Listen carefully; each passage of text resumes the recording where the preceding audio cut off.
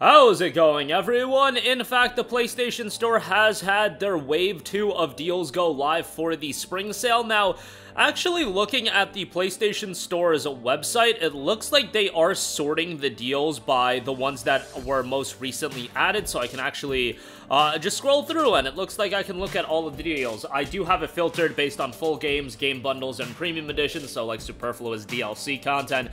That's not included, but let's talk about it. First of all, Suicide Squad killed the Justice League. Wow, how many months has it been since this game has come out? A little over 2 months, right? Yeah, it came out at the end of January. 50% off for $34.99. Aye.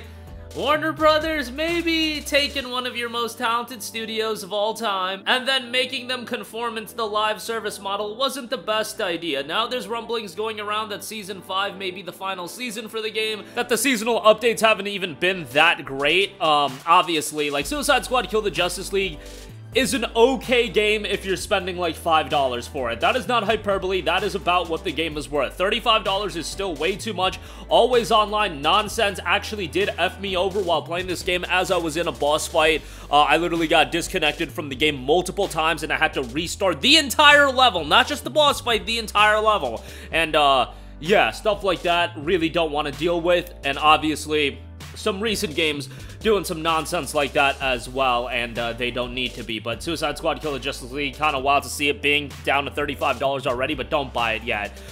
There is some fun to be had with it, but I'm talking about like Agents of Mayhem tier fun, where you're spending $5 or less on the game. That's legitimately what the game is worth, and that's when I would buy it. But yeah, let's not get on a gigantic rant about that game, but yeah, definitely not worth $35. Red Dead Redemption 2 Ultimate Edition, $30 on that.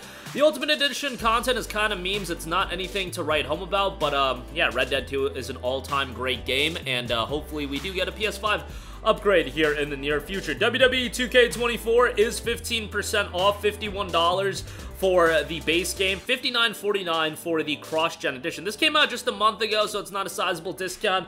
Timing works out well. WrestleMania just wrapped up, and yeah, that was a great show. Like, as far as WrestleManias of all time goes, that might be one of my favorite shows ever. At least Night 2. Night 1 was okay, but Night 2 I thought was legitimately like a tremendous show. So, yeah, good for them. And you know what? After the nonsense that was 2K20, it seems like they have made quite the bounce back for the 2K series as a whole. So, you know, nice to see that.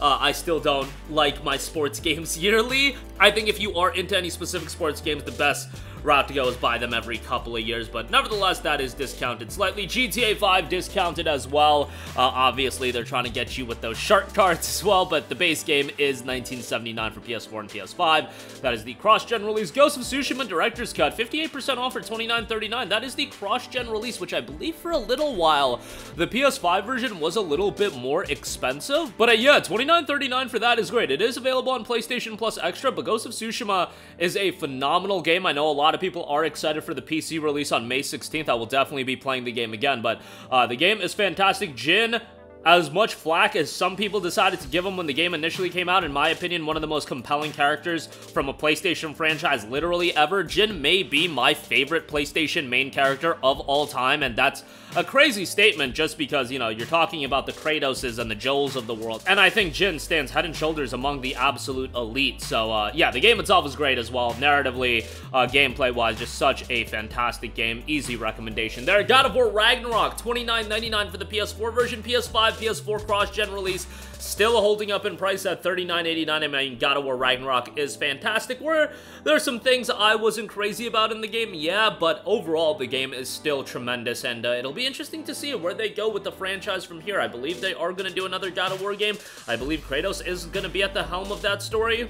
And I think it would be promotional malpractice not to have Kratos as the main character. Kratos is your mascot. As much as they try to get Atreus up there and over with the audience, I just don't think it would be smart to drop a AAA big-budget game for Atreus. I'm sorry, I just don't think it would be worth it. I think people still gravitate towards Kratos as a character, and people want God of War to be centered around Kratos. That's just the end of it, and I think that's what they're ultimately going to do. But God of War Ragnarok, $39.89, great price on that. Cyberpunk 2077, 40% off for $29.99. So Cyberpunk 2077 is obviously a great game now after Cyberpunk 2.0, Phantom Liberty, all that good stuff came out. The thing is, At this point, you've waited, what, damn near 3.5 years for Cyberpunk 2077 after the initial release? Yeah, the game's gotten a lot better, but the price point's still a little bit high. What I would recommend you to do is wait until the 2077 Ultimate Edition sees a significant discount, and I think you're going to see that sooner rather than later, probably ideally in the fall.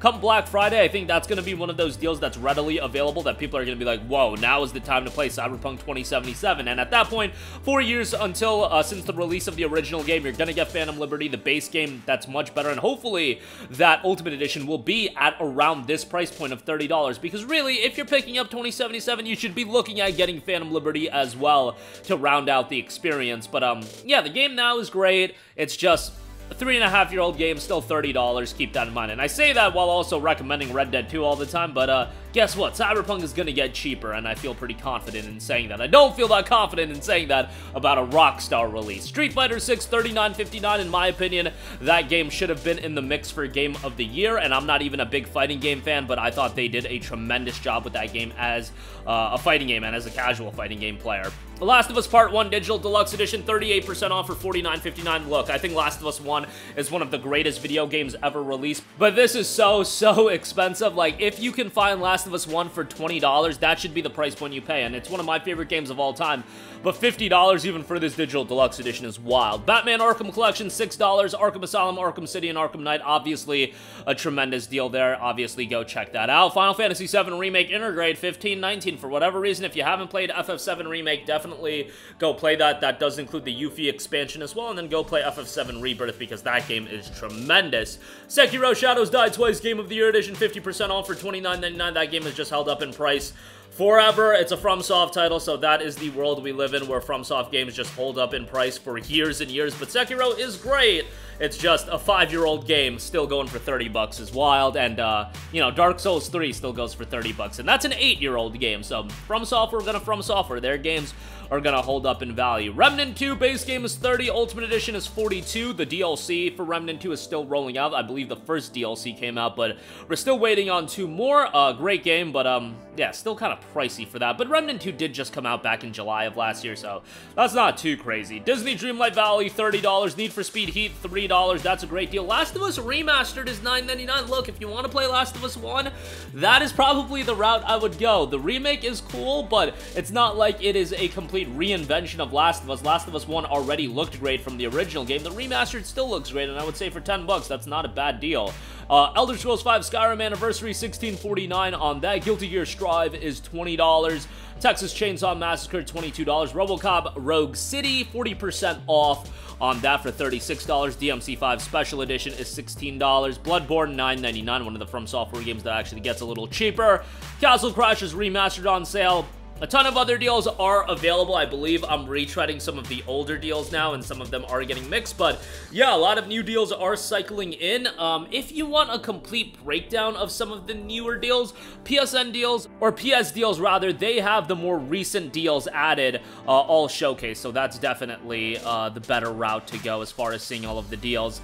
You know, the easier way, but obviously most of you guys are probably just looking on the PlayStation Store. There's deals like Sleeping Dogs on sale, Final Fantasy 15 Royal Edition, that's a good deal. Catherine Full Body Digital Deluxe, RDR 1 and 2 bundle for $60, Sakura Wars for $9, ain't bad. Shenmue 1 and 2, Dragon's Crown Pro for $4 is a pretty good deal as well. So a lot of good stuff rolling in. We'll do breakdowns of all of our typical stuff, and we'll try to keep it exclusive to the newer deals that have rolled in. But that's going to do it for me. Sound off with all of your thoughts in the comment section down below. Thank you for watching, and goodbye.